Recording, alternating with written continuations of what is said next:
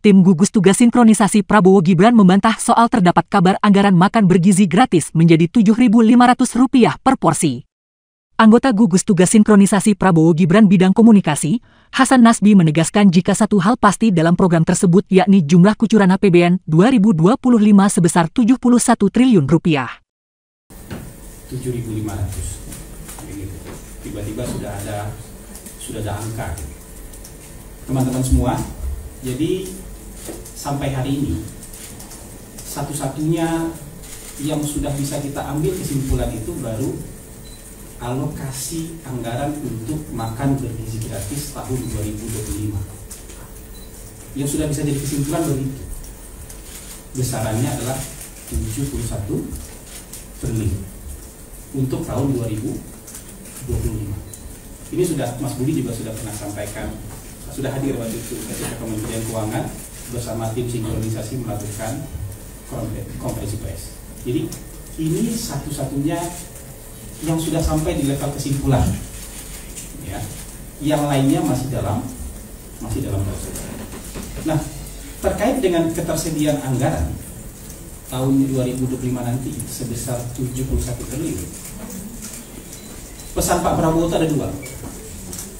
Jadi ada dua pesan dari Presiden terpilih.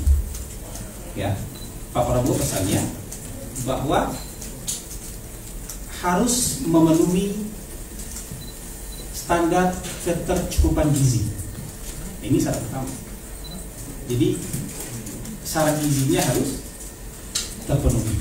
Itu yang pertama. Dan yang kedua, harus dioptimalkan jumlah penerima manfaatnya. Karena kan anggaran yang tersedia 71 triliun. Jadi harus kita optimalkan jumlah penerima manfaatnya.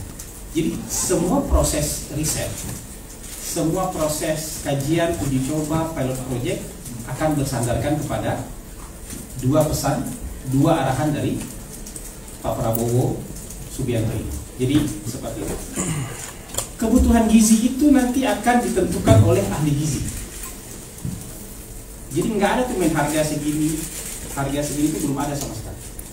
Angka itu belum ada sama sekali. Makanya kita bingung kenapa di luar ada angka sementara kita sendiri belum punya angka. Syarat pertamanya keterpenuhan gizi, ketercukupan gizi, dan itu nanti ditentukan oleh ahli gizi. Ya, itu yang pertama.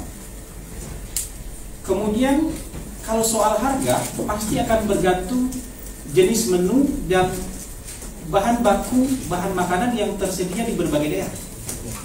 Jadi tidak akan sama menunya nanti. Di berbagai daerah itu kan tergantung ketersediaan pangan dengan apa. Dan dengan pangan yang tersedia, kebutuhan gizi yang bisa kita racik per bulannya seperti apa. Harganya menyusul kemudian. Jadi kira-kira itu, ya, jalan dan proses yang sedang dikerjakan kira-kira seperti itu. Nah, saat ini tim pakar sedang melakukan pilot project, uji coba sekaligus pilot project.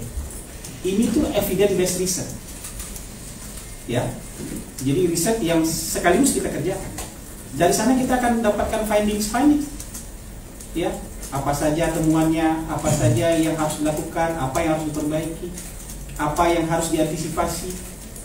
Ya, termasuk nanti kesimpulan di akhirnya berapa harganya. Tapi ini masih berjalan.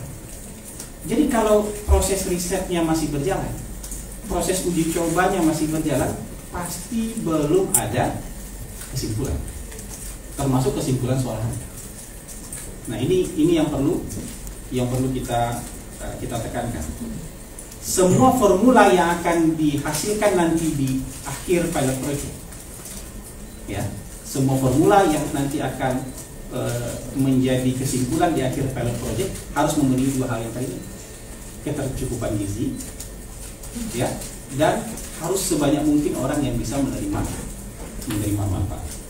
Nah, kami merasa justru tidak tepat kalau di saat proses ini sedang berjalan kita masih mencari bentuk, mencari formula, mencari segala macamnya untuk menemukan apa ya, produk terbaik.